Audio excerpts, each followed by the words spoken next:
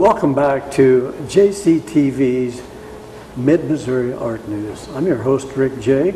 As we turn now to a well-known artist in the state of Missouri, Mr. Gary Cadwallader of Warrensburg, Missouri.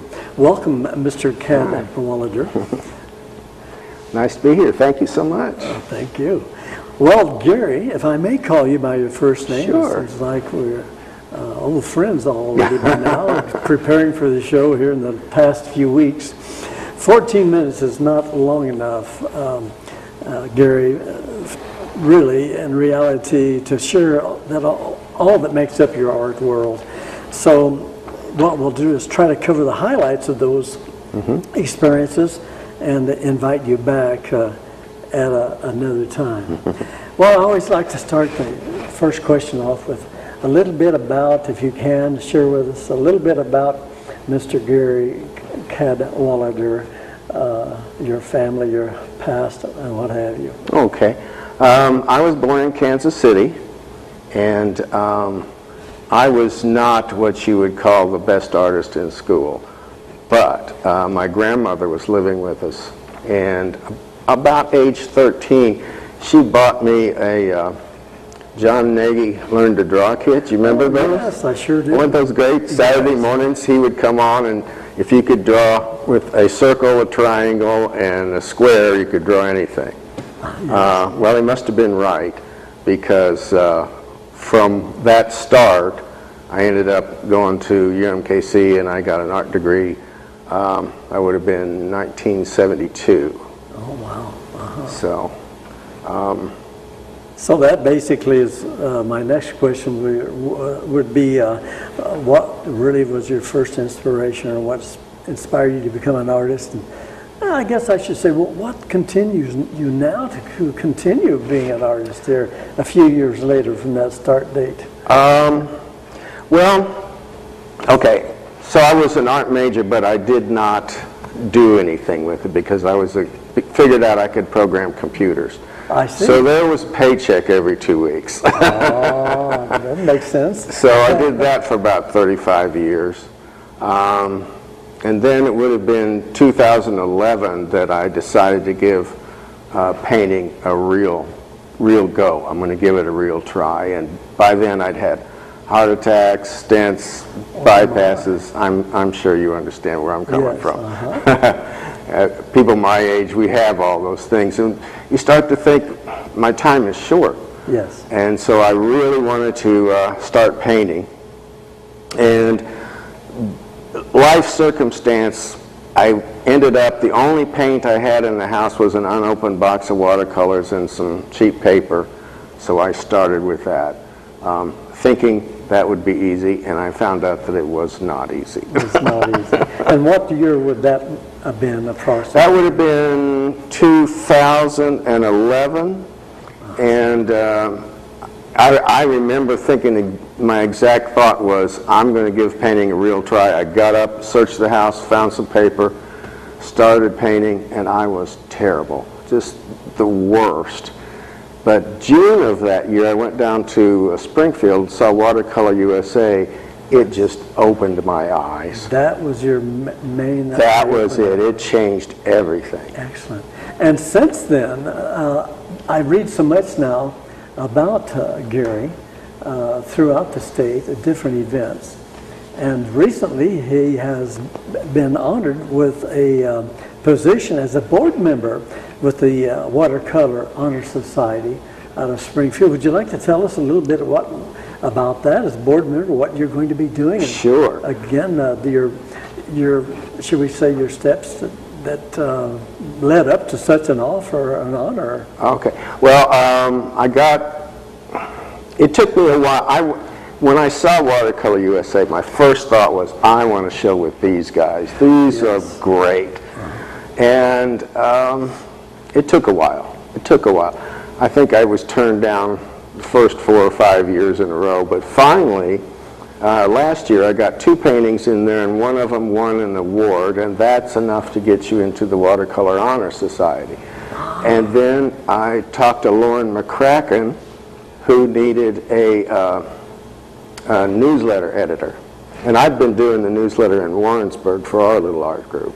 Yes. And so I volunteered for that, and I'm one of the 2 new board members. The other one is a lady that I've forgotten her name, I'm sorry, but she will be putting together classes that they are going to teach in Springfield, hopefully with a top-of-the-line artist like John Salmon or something like that to come down and give workshops. Oh, that sounds super. Now, you mentioned Lauren McCracken, which has been with the Society for years. And there's another young lady that you mentioned earlier in the day. Yes, Norma Herring. Nora Herring. So we want to say hi to those folks and the board members and what have you. That society is very well spoken of. Mr. Larry Carver is watercolor artist, has been on the program. Jerry Thomas, Ron Furkel, and there's more to be listed. And it's such a the artwork that's coming from these individuals with this inspiration that coming from the Watercolor Society. We're hoping to get one of the individuals back on the show, along with, like I said earlier, Mr. Gary. Well, Gary, what is your favorite medium? Now, watercolor, to me, you can water it down, you can use it, what is it, antipasto or something? Well, okay, my favorites are watercolor and acrylic. And people accuse me of making my watercolors that look like oil paint because I put it on there pretty thick. That's what I like. I like your style. I've seen it. He's also at the Runge Conservation Nature Center. That's one of the 52 artists on display there. And when I saw his work, I do oils mainly personally, so I do like the thickness. But it still is amazing how some of the watercolor artists just seem like they mix up a little water with some color in it, and it comes out fantastic. So, I like your style, and your art speaks well for you, Mr. Gray. Thank you. So would you like to describe some of your favorite completed projects? It seems like we all have a personal few favorites. Sure. Please go ahead and let us know. So we'll be bringing those up, editing them into the program as you speak about them. Okay, first one I'm going to mention is called Abundance 2. And the reason I like that one is because it's the first one that made any real award money.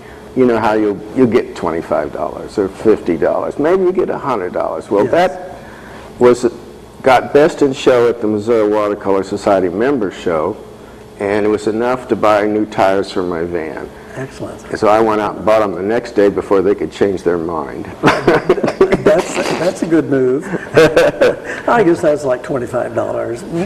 Yeah, no, it wasn't. It was a good price. Plus, that made me the judge for the following year. Oh, super. So they paid me to be the judge and put me up in a hotel and paid all my meals, and it was a good deal. Excellent.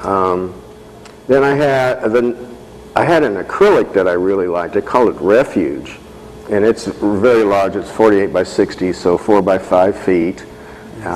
It got $700 award at the state fair plus the purchase price, so that doubled up on the money. Recall that piece at the state fair. Thank you. That's hanging in the president's office at the State Fair Community College. Oh, that's right. I did visit there next to the Dom Center. I visited. It's there, yes. I had forgotten about that. But I was there about 4 weeks ago. And so you saw it then. Yes, I saw it. It's a beautiful piece. Very well done, yes. Anyway, that started a whole set of acrylics that I've been doing that I call Refuge, where you feel like you're in a protected place, looking out at the world. I had another acrylic that I really like that the Ashby Hodge Gallery of American Art. Oh, yes. You know, Joe Geist, sorry. Geist, yeah. Yeah, and Denise Haskamp up there. They bought that for the gallery, and I call that one Before the Earth Was Flat. It's kind of play on words because I was working with very flat pieces of color and then very three-dimensional objects as well. So your medium subject matter is varied, I noticed too, that you just don't do landscapes, you do... yeah, I would say mostly florals. Florals, yes. Because florals give you a lot of ability to put an abstracted feel to your painting. Well, I want to thank you once again for being part of the Call to Nature's Art there at the Run Center, JCTV, and myself sponsoring it. And your artwork is appearing at many places. We both hope to be in the top 50 at the Missouri State Fair. Hope to. With our pieces. Definitely admire your work recently, even at the Jefferson City Art Club art exhibit. And I do recall, I think you're also with the SVAA in Sedalia, Miss Rebecca Limbach and Linda Hoover and Glenda Miller is part of that, and they've been with us. So is there any place right now that you'd like to promote that you're going to be at so people can come and take a look? The biggest one will be Powell Gardens on 50 Highway there. And I'll be there with a second person, so the two of us will show August 19th through October 28th. So we will fill that place up. Great, and I want to put that on my calendar. That's at the Powell Gardens. Yes. Okay. Do you have a website so the folks, or email address or phone number where if someone would like to commission a work from you, or at least share your work? Sure. Can you give that to us? Yes. My website is very simple, www.garypaints.com, and email is just gary@garypaints.com. All right, super. Was there anything we'd like to share with us as far as an inspiration for a new artist or what have you within the art community? Leave us with a few words of... I would say just don't ever give up. I mean, if an old codger like me can, do some damage, certainly a young person can. I hear you. And just keep trying.